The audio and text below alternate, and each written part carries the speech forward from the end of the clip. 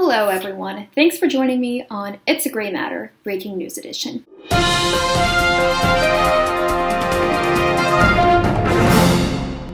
On this episode, we're wrapping up our findings on anxiety and depression in the gut-brain axis and suggesting possible treatments based on those findings. First, for our takeaway. Brian, that's not what I meant by takeaway. Why not? Because takeaway is a figure of speech. Now give me back the brain and go. I said you could wander around the studio if you behave. Taking my brain is not behaving. Fine. I'll see you at tomorrow's meeting. Thank you. I'll see you then. Okay, so our takeaways are that bacteria has a large role in creating neurotransmitters, such as bacteroides and lactobacillus for GABA, and enterococcus for dopamine. Other bacteria on the more ill-intended, no pun intended, side can cause infection and further increase gut permeability and then the inflammatory response, including Prevotella, Escherichia, and Clostridium. Other disturbances can come from an HPA axis in overdrive, which sends cortisol all over the system and can override the vagus nerve's regulation of the stress response and inflammation, resulting in an inflamed and leaky gut. Some researchers think that the response comes from excess CPK at CCK2 receptors in the amygdala, which activates the amygdala and stimulates the HPA axis.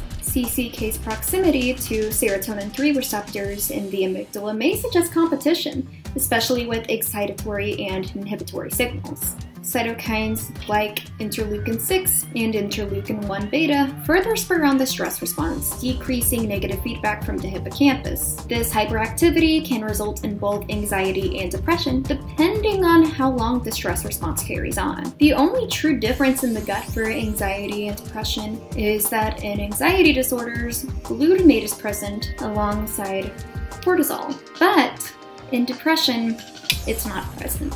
Otherwise, both disorders have a reduction in GABA and dopamine contributing to similar symptoms, hypothesized to come from their respective metabolizing bacteria, Bacteroides and Enterococcus. Psychologists would agree with the similarities, citing a roughly 65% comorbidity rate between the two, and suggest bridging, involving comorbidity rising from overlapping symptoms. We've explored both disorders since feelings of unease and depression have significant correlations with overall gastrointestinal symptoms. So, what can we do? Results for probiotics are mixed, but mixed results may come from different strains. So it's a matter of finding the right bacterium. Since bacteria often have to cross the brain's blood-brain barrier along with neurotransmitter precursors, we would want a bacterium capable of crossing that barrier. Lactobacillus has produced several positive results in treatment of both anxiety and depression. Bacteroides has played a part in treatment testing, but has not provided results. While some studies have suggested incorporating hormones such as oxytocin and progesterone, trials with these hormones have not shown much difference. So, progesterone and oxytocin have some potential in theory, but lactobacillus has shown the most potential in studies. Based on the literature, we'd want to focus most of our efforts on developing lactobacillus as probiotic. Thanks for coming with me on this series on the enteric nervous system. I hope you enjoyed it. Stay tuned for the next series, and I'll see you next time on It's a Gray Matter.